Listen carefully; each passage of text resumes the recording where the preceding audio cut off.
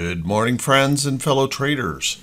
This is Doug Campbell with Right Way Options, and this is the morning market prep video for June 28th, 2024.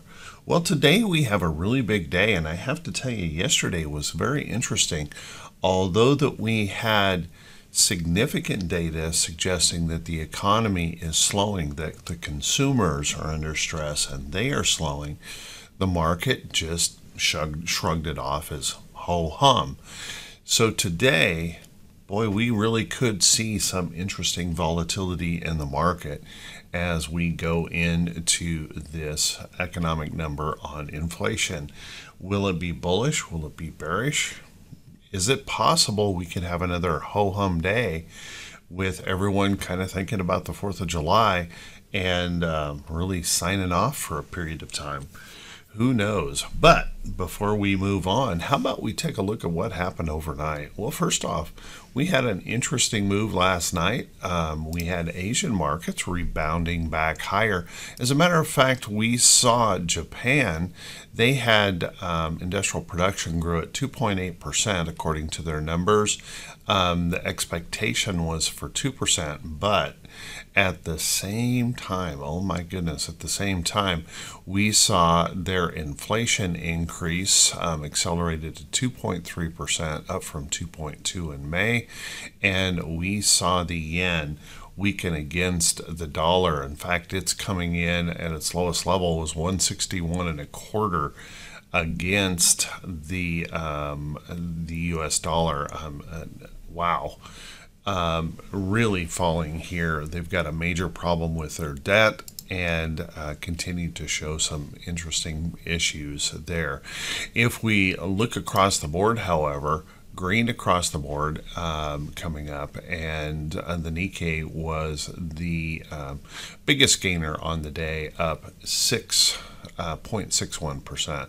European markets have a little bit of a mix here this morning. We know what's going on over there in France, and the CAC is a little bit lower as some polling data really seem to help out that new election regime maybe coming in. And we have the DAX decidedly bullish this morning, and the FTSE also moving to the upside. So kind of a mix in data there today. If we take a look beyond that, here in the U.S., we're green across the board, trying to have some real good confidence heading into this number today. As a matter of fact, the NASDAQ is pushing pretty hard here this morning, up 0.42%. So keep an eye on that. We'll see how that goes throughout the morning. Let's take a look at our oil this morning. Oil trying to move higher. XLE, let's take a look here. Why is oil moving higher? Well, oil is moving higher because of a major concern of an expanding war in the Middle East. Israel and Hezbollah, Lebanon, coming into focus here as the next potential threat in the Middle East. And that concern is raising oil prices here. Now, this is combating the weakness that we see in the U.S. consumer. Just a major concern about what's going on over there. So we're seeing those oil prices come up. A break of the downtrend here. Rested, consolidated, holding that higher low. And you can see we have a little bit of bullishness coming into those oil sector stocks this morning. So we've got oil up 64 cents a barrel at 82.38. Brent crude is up 59 cents a barrel at 85.02 a barrel. And natural gas is moving a little bit higher this morning as well, trying to rebound off of these recent lows. If we take a look at our precious metals, well, we've got an interesting thing going on here this morning. We've got gold. Gold futures this morning are higher by another $10 an ounce. We were up sharply yesterday on gold, really trying to rebound. Now, it's interesting that that is occurring, but because of what we see here in the dollar saw some weakness yesterday, and that made sense that gold was moving up. But then as it rallied throughout the day, we really should have seen gold resting or pulling back. So my guess is what's happening here, there's a concern. There's concern with the Middle East. There's concern with a slowing economy, not just here, but as Nike mentioned, major weakness over there in China. And you can see Nike having a rough day on their earnings report, suggesting that sales are going to fall by 10%. And they did cite China weakness as a major problem for them. So we'll have to keep an eye on that. Silver prices are up just a little bit this morning. Copper's up, platinum and palladium moving to the upside. And we have a Bitcoin trying to stay green here on the day, up $10 a coin here this morning. Boy, it's been a long time since I haven't seen this be triple digits in one direction or another, but mostly green in the cryptos here this morning. If we take a look at our bond prices have moved up just ever so slightly. We have the 10-year or 2-year holding in there at 4.72%, but the 10s moved up a little bit at 4.31%, and the 30s at 4.45%, just with that concern of that data that's coming here in a little while. So what does all that mean for the day? Well, how about we settle in? Let's buckle up. Let's get ready for the Friday edition of the Morning Market Prep video.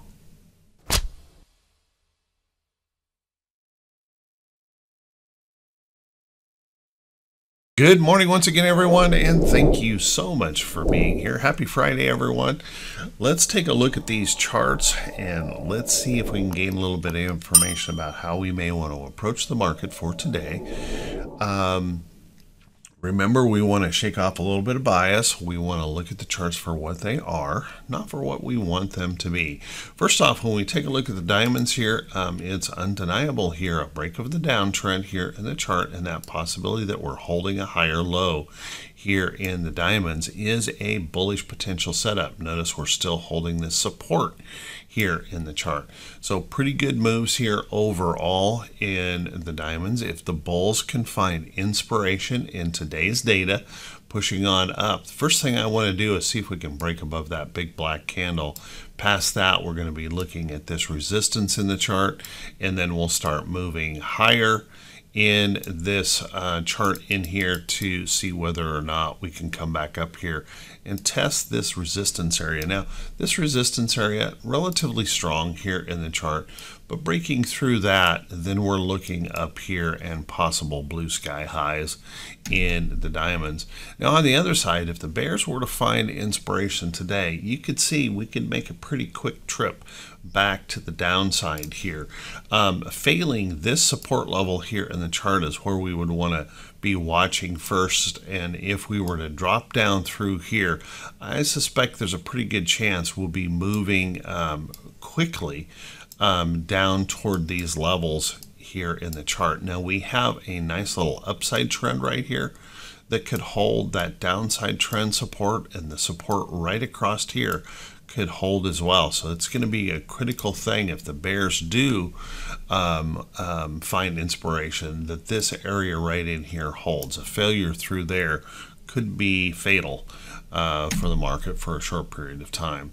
Noticing here on our moving averages, we're still holding above our 50-day, but if we were to crack down below some of these areas in here, notice that that 50-day could be challenged, 50-day moving average, so we'll want to watch that carefully. If we take a look at our SPY, once again, you look at that SPY chart, there's nothing in there that's bearish in any way, shape, or form.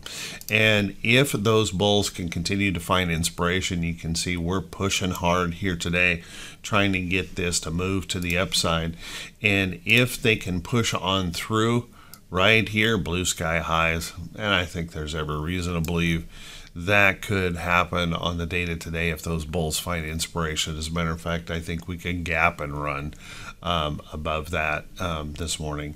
If the bears, however, were to find inspiration, and start pushing down, I would look for a little price level right in here first to see if we can hold that. Failing through there, we're probably coming back into this trend and price support in the chart. Now, the concern would really start to be increased in the market if the SPY breaks its trend and starts coming down into here, because then we have that risk of this gap fill, and we'll start seeking some lower levels here in the market. If we take a look at our moving averages, please keep in mind that we would have to move dramatically lower here on the SPY just to come in contact with our 50-day moving average. We are so extended by those tech giants that continue to draw these indexes higher, even though the majority of those stocks in the S&P 500 are not enjoying that same kind of bullishness.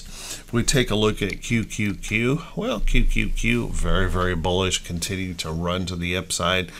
And I think if the bulls find inspiration today, we may be looking at a retest of these highs or even new blue sky highs here in the QQQ. I think there's every reason to believe that. Big tech continues to be the stocks. Those tech giants continue to be the ones doing almost all of the lifting here in these indexes, and see no sign that they're going to change that just yet.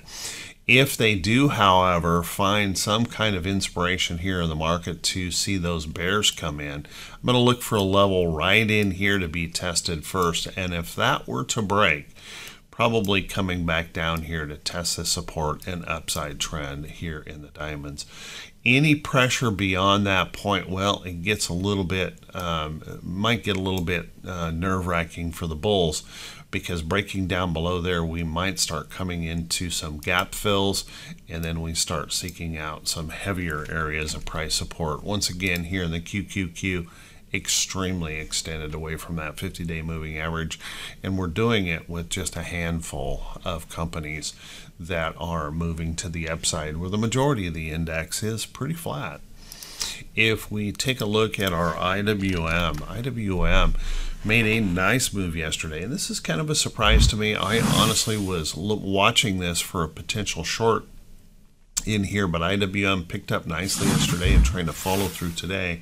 So what we're going to have to watch is we're going to have to watch this potential downtrend area here and the potential downtrend right up here in that chart. Now, keeping in mind, if those bulls find inspiration today, we might pop right up in there really easily, look at that resistance in the chart, and then see if we can push on through. Pushing through there, I'm going to go to that downtrend area of the chart, and then beyond that, we'll be up here retesting these highs that we have struggled with so much in IWM. If the bears, however, were to find inspiration, well, you can see it wouldn't be all that hard to envision a pullback here today that would come back and test this level of price support. Breaking down below that level, we'd probably start looking for some of these lower areas in IWM, and breaking that, well, I think we start looking at coming on down into some of this congestion area right in here, and maybe even this longer term trend line. So watch that carefully here on the day, and I think anything is possible. If we take a look at our VIX yesterday continued to show no fear in the market, despite the fact that volume was incredibly low, truly almost holiday like volume yesterday. Noticing that we're breaking that downtrend, coming back to see if we can hold that trend as support. Right here, we broke that upside trend. Looks like our next target is right down in here. If those bulls find inspiration, continuing to push on down, we're really in complacency zone here in our indexes, as we continue to see lots of stocks going sideways to down while just a handful are going up, and we're basing that on no fear here in the VIX. So interesting situation here overall. Let's take a look at our T20s. T2122, if you guys remember, T2122 was giving us that little hockey stick down here that I talked about on the bottom and suggested a relief rally could be possible, and we're getting that. We pushed up here. We ended by the end of the day, pushed up above the 50% area here in the chart. So essentially, we're straddling a fence here this morning coming into these big data points, and we're going to make that decision. Will we find inspiration to the upside or inspiration to the downside? One of the things we should keep in mind, it's about equal for those potential moves. So if we do get really excited here in the market by the bulls or the bears, look for some pretty big point moves to occur in the market. And then if we take a look at our T2108, the percentage of stocks above the 40-day moving average, this actually was moving down earlier in the day, but then picked up as we started to rebound and recover here. So nice little relief coming back up in this chart, but I got to tell you, that really wasn't impressive. And we saw such low volume. Pretty hard to really read a whole lot of, yeehaw information in that move. But if those bulls find inspiration today, I see that possibility we can break that downtrend. And if the bears find inspiration today, I think we could seek some new lows here. Now, keeping in mind, only about 34% of the stocks holding above their 40-day. Makes kind of a tough case to say, man, we are really a bullish market. Same thing is true with T2107. Now, the T2107 percentage of stocks above the 200-day also caught a little bit of lift after being flat to down first part of the day. So let's keep an eye on that, and just keeping in mind we have these downtrends in play. Right now we've got just above 51, almost 52, well, 51.5% of the stocks holding above their 200-day. Again, pretty tough to say we have a uber or super bullish market when only about half of our stocks are holding above their 200-day moving average. So keep an eye on these resistance levels here in the chart. And then the one that really was shocking yesterday was T2101. Our market breadth, absolute market breadth, continued to collapse, and I mean collapse yesterday. Really fell hard. You can see we've taken out lows of June, August, September period here in the market. We're down here in a very low area of market breadth. We'll want to watch that pretty closely. Now, today could change this dramatically with the volatility we could see in the market. The question is, will it be up on a bullish run, or will it be up on a bearish run?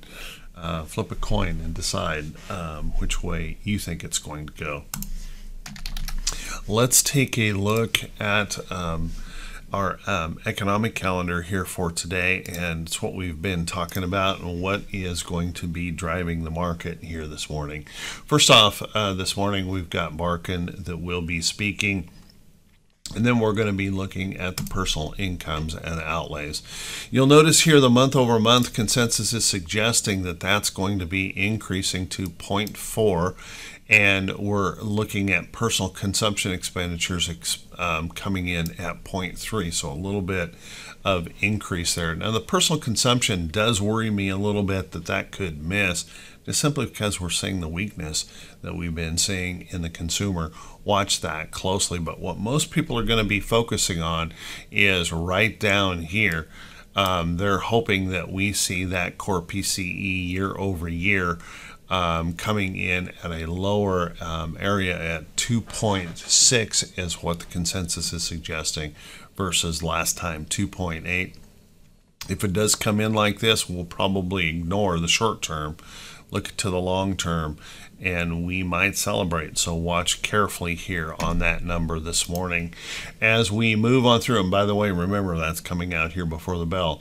After that, shortly after that, we're going to get the Chicago PMI. We've been continuing to see really ugly manufacturing numbers this week. Maybe we're going to get a little bump here in the PMI. They're looking for that to come up to 40. Remember, anything under 50 is showing contraction. So a 40 reading, although it's improving, not exactly a bullish case for our economy. The next thing is we've got consumer sentiment, and consumer sentiment, they're looking for that to try and increase a tiny little bit.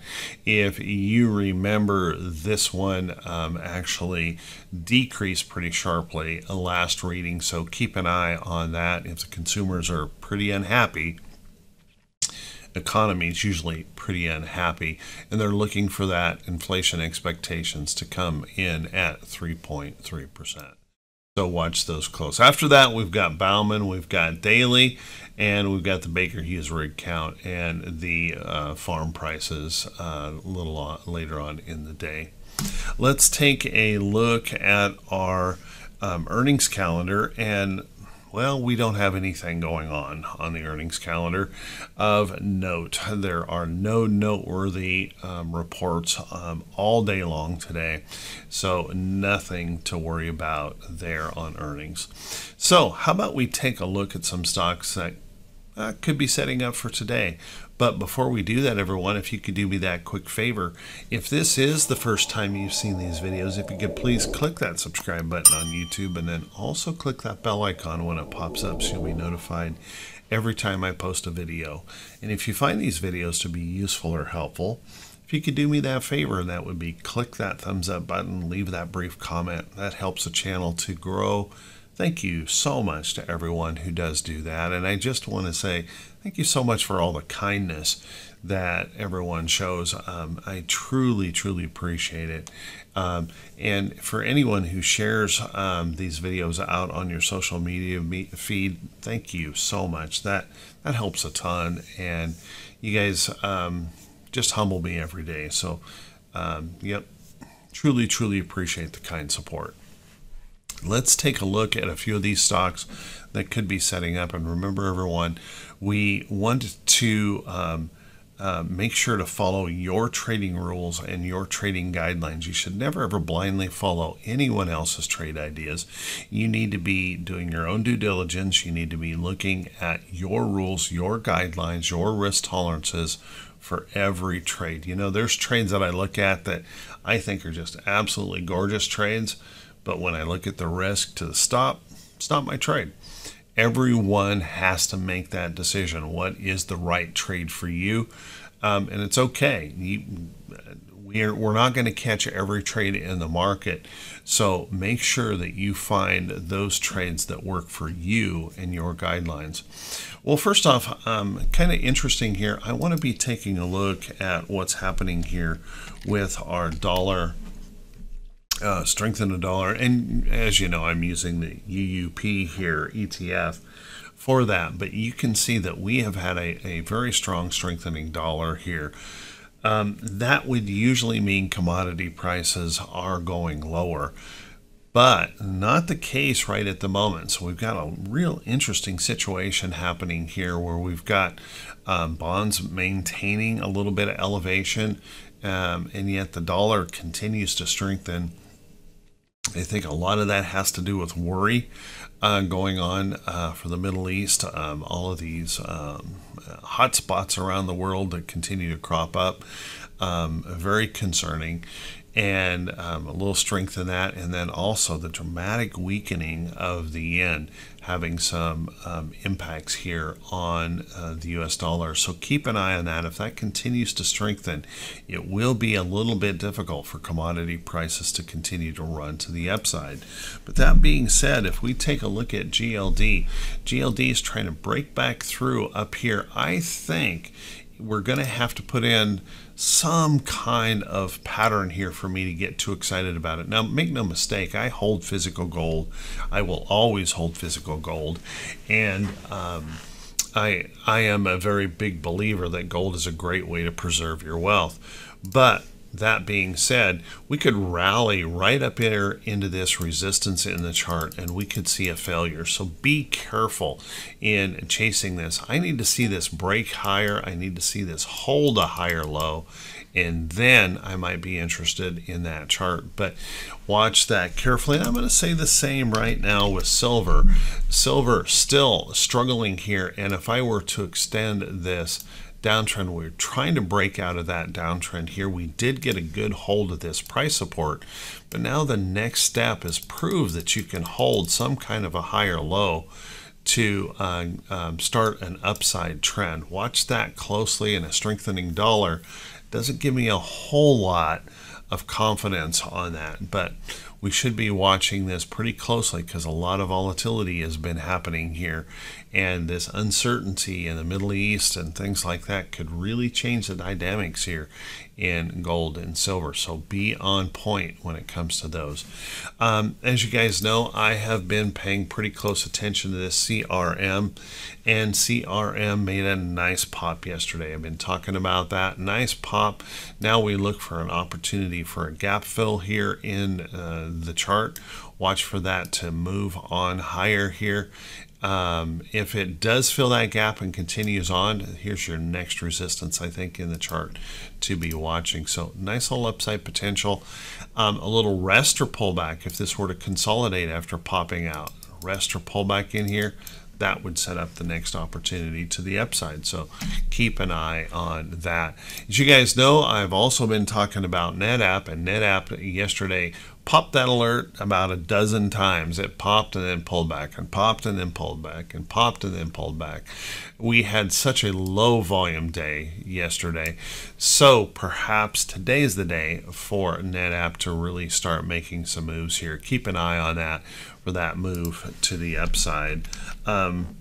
Take a look at Adobe. Adobe also had a really nice move yesterday, popping through this little resistance area here in the chart, stretching on higher. Now, one thing I will say is what we have going on here is very, very steep. And usually something that steep has a tough time of maintaining too terrible long. But Adobe making that move to the upside, and I would suggest your next target is up in here at that next area of resistance in the chart. Keep an eye on that. Adobe looking pretty darn good.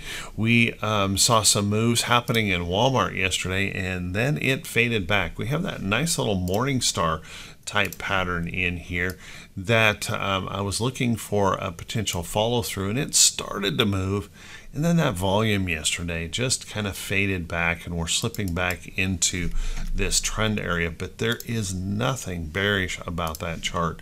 I'd be watching this closely for that next opportunity to stretch on up to the upside. We saw some really mean, and I mean mean, price action here in Home Depot. We had that big surge up here in Home Depot. We smacked into this price resistance, tried to open up the morning last week, tried to gap above it, and then completely reverse back down here to support area in the chart. Little concern here in this chart that this actually could fade into another short. Watch that carefully here on Home Depot, and I'm going to say the same for Lowe's. A little bit of a concern here. Lowe's in a better shorting pattern, if you ask me, because we're back down below this trend in the chart. So I would be watching that pretty carefully for that opportunity that we could catch some selling right in here and potentially fade on lower in Lowe's. And with consumers weakening, kind of makes a little bit of sense. So watch carefully on that. Target, boy, Target breaking through this downtrend, trying to hold in here for a higher low. If this can continue to hold this area in here, I think there may be an opportunity for that to perk back up. But I have to tell you, I have some concern here with what we've been seeing in some of these retail numbers here recently. I am a little concerned about whether or not that's going to make that move or not. And if Target is unable to hold this price support and slip back below here, well, I would watch for maybe some new lows to come into play on Target. So keep a close eye on that. When we take a look at energies, I think it would be a really good idea to be focusing in on some of these energy stocks that are really starting to show some power to the upside. Obviously not there in EQT, that's a potential short, but we're seeing some nice moves in ConocoPhillips breaking that downtrend, holding that higher low. everyone can probably see this could be an inverted head and shoulders pattern starting to set up. So keep an eye on that if that can push on higher. If we take a look at stocks like Occidental, OXY, breaking that downtrend, pushing up here, trying to hold that higher low, breaking above some support levels in here. Might want to start keeping an eye on some of these. You could see MRO trying to hold that pattern. It is tucked against that resistance, but let's watch and see if that can push on through here as we continue to see this concern about the Middle East. Watch those carefully. Devon, another energy stock, breaking that downtrend, trying to hold that higher low, may have that opportunity to move on through to the upside. Now UNG, when it comes to natural gas, not the bullish case here. As you can see, we broke this support, completed this lower high. We're now officially in a short trend here on UNG. Watch that carefully though. If we get some real fear happening over here in the Middle East, we could see that perk back up. But I'm going to be watching this carefully. I think there's an opportunity that could occur to the downside. And as you guys know, I've been keeping a pretty close eye on TLT on these bonds. If we are seeing the consumer weaken, and I believe we are, and if we start to make that belief, for all of this time, market makers and institutions have been trying to tell us Fed's going to cut rates, Fed's going to cut rates, Fed's going to cut rates, and they've been saying that for a good 18 months, and they have been absolutely wrong. The data is now starting to move in the direction where I could really see sometime later this year a rate cut coming into play if we're continuing to see those consumers weaken, which means people will start losing jobs and we're going to start to see some real pressure build in the market. And by the way, that's the purpose of raising rates, to slow the economy. So when that begins to happen, if our big banks start to sniff out the fact that we are going to start cutting interest rates, I would be watching some bonds, and it doesn't have to be TLT. You could look at BND fund, you could look at the junk bond funds, but I would watch this carefully in here for that opportunity. Now we're getting a little bit uncertain here in this chart, so we're not ready for prime time just yet, but I am holding a longer term position here, and I'm looking to add. Just going to be waiting patiently for that good pattern to show up here in the chart, and I'll be looking for maybe some next upside here in TLT. If in fact we are seeing the consumer weaken, that will have ramifications across our economy with employment and other areas, and that could inspire the Fed to finally relieve some of that pressure on the markets. So with that, everyone, hey, I want to wish you all a fantastic day. I want to wish you great results in your trading. Thank you so much for being here. Thank you for listening. And as always, I want to wish you all the very, very best today, and also a wonderful weekend. Take care, my friends, and I'll see you right back here bright and early Monday morning.